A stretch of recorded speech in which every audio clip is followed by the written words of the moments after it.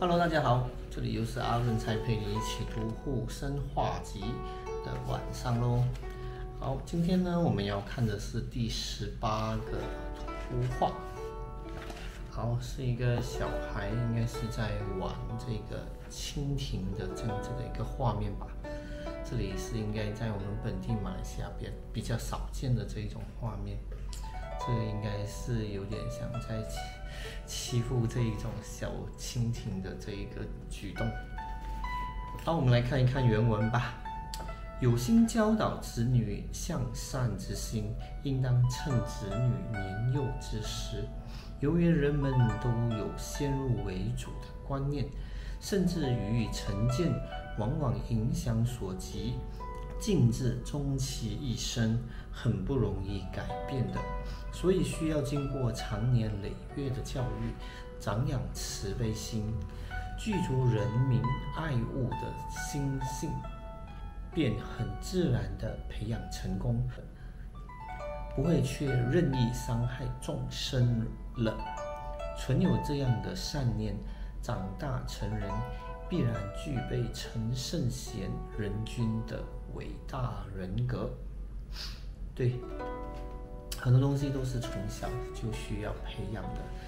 对，如果从小呢，父母对这一些小小的生命呢都不加在意的话，小孩们必然也会像复印机一样，把我们的这一些所作所为完全的学上来。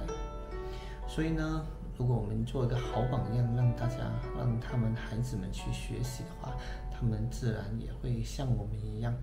如果我们爱护小动物的话，小昆虫、小蚂蚁的话，我们的孩子自然也是一个有慈悲心的人，对不对？好，我们再看下一篇，第19篇，它的题目呢叫缉获凶手，抓到凶手啦。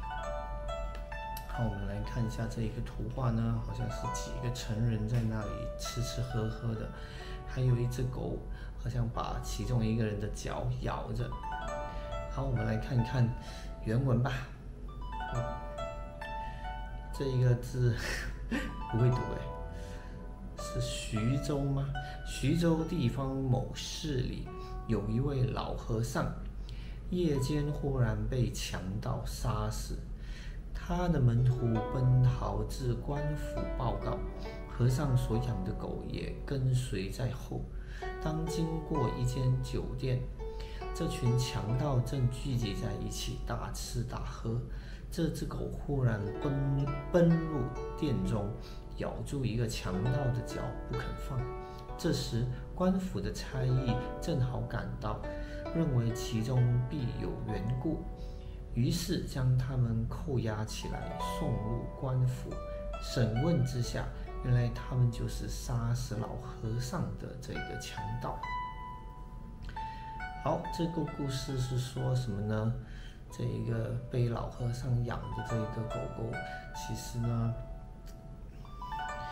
肯定也是对老和尚的过世非常的伤心，对不对？他也像我们人类一样，也有这一种感恩，或者是这一种想要复仇的这一种心理吧。